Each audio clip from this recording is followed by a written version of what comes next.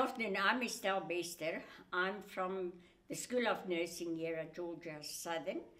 And when I heard about open educational resources, I felt, well, wouldn't that be nice if students have got a lower cost for their books? Because I know students pay a lot for books, and financial constraints are there everywhere.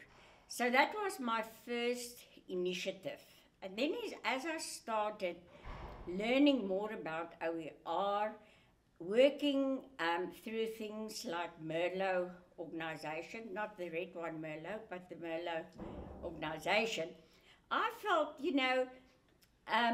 maybe this will give me an opportunity to show the students there are more information out there, but instead of just Googling some information, and students don't know whether it's best practice or not, I give those resources to them.